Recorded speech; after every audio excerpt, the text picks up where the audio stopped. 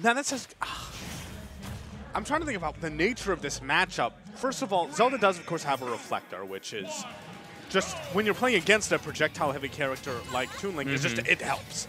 It doesn't necessarily define the matchup because Toon Link is that mobile, but the fact that he can't just reliably be like, all right, I am not comfortable, so I'm just going to run away and throw projectiles. Because he's just like, I made a wall. Look, check out this wall. It's a nice wall. And you're like, God, Zelda, I just want to fight you. Stop. But yeah. Oh, but dealing with the Phantom, people who aren't familiar with the Zelda matchup, they have to spend like the first 5 minutes of the set just figuring out what the heck Phantom does, you know? But, yeah. And so it seems that at least right now, Extro has been dealing with it pretty well, mainly by just not giving Lyric the chance to use it. Like when she's been off stage, yeah, right there, forward smash going to be closing it out. But for the most part, off stage, you know, she's had time to break out the Phantom, but Extro is playing really good the distance game. Right as I say that, though, he is playing at forward smash range, so... Very bold of you to do that in forward smash range. Well, I mean, no, it's worth pointing out that that's good adaptation from Lyric, that realizing that, okay, so I maybe was trying to go for more of a passive game plan, but if he's going to just sit in my forward smash range, Zelda has decent range on her moves. Yeah. So. Oh, yeah.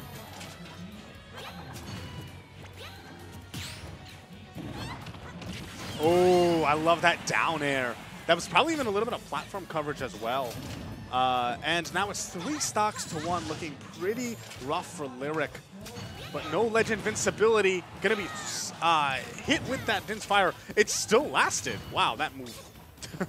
Oh no, that was the bomb, I think, actually. Never mind. Anyway, finally, first stock from Extro being taken off the board. And I will say that overall, the nature of this, Lyric seems to be adapting. At the very least, you know, it felt very dominant for Extra O at the beginning. And although it might not seem as dominant right now, it could also be that he's just slowing down the pace because he doesn't want to take risks. You know, so even if the rate is not as differential, you know what I mean?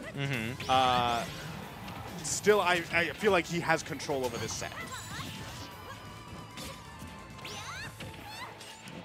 Oh, the read! Such a fantastic job covering that roll behind. And Zelda has a really long roll, tech roll.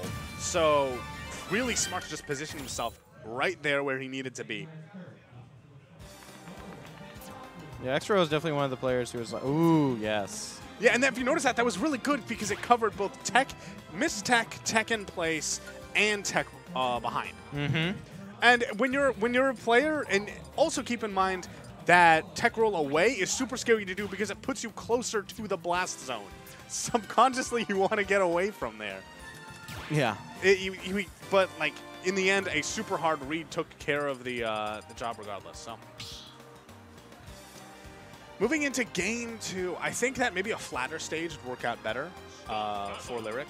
Those platforms just definitely, Extra O was able to retreat to them and allowed him to come in at her from all of these different angles. I actually missed the confirm on what stage. Going to be Lilat. Interesting. I'm actually unsure whether Zelda's... I know that her up B used to have problems on this stage with the tilting. I don't know if it's still the case, but... Ooh. All right, there we go. Quick 78%. Yeah, quick 100 damage, basically. Oh, my God. Was that it? Oh, wow. I think he was looking for some type of panic option, but the counterattack actually is got Lyric out of a death sentence. But just because she's not dead doesn't mean she's in control. Only 24% on Extra O. And again, the exact same thing. Goes for that weak hit and then charges the down smash. That time a mistech is going to be punished. And this is looking similar to the beginning of Game 1. And yeah, Game 1 did not work out too well for Lyric in the end. So there needs to be some serious adjustments to be made. And another, it's 82% immediately. Yeah, Young Link and Extra just doing a really good job of building on that fast damage, and he's doing a really good job of just staying out of danger. He's just going for the hits that work and not overextending. And another thing, you notice that the neutral game is just so much in Extra O is favored. Like, yeah. Young Link just so mobile, which means that every hit that Lyric gets need to really matter. But there have been a couple dropped ledge traps here and there, and you can't, like, if you need every single hit to matter so much. Yeah, definitely. And then you can kind of see that, like, Lyric is trying to, like, force things to happen, which you, like, go for, like, slightly overextensions. Like, all of these teleports, like, it's like, oh, please get hit by this, please die. All right, now this is actually kind of, never mind. No. Yeah, so, like, he went to punish that, the Hail Mary teleport, got right next to her, and then she kicked him, gave her the toe, and he died, but then didn't get into a safe position when he came back on the respawn platform. I think Lyric wanted to get a reset on the platform with weak forward air, but just barely missed. And that's a lot of damage that was not able to be dealt.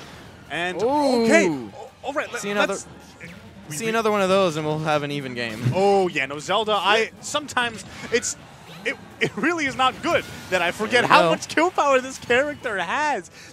I would call this an even game right now. Oh, yeah. Toon Link. Possible, definitely. Sorry, Young Link, rather. We haven't really seen extra. Or not, okay. No. Oh. Okay. And I was about to go.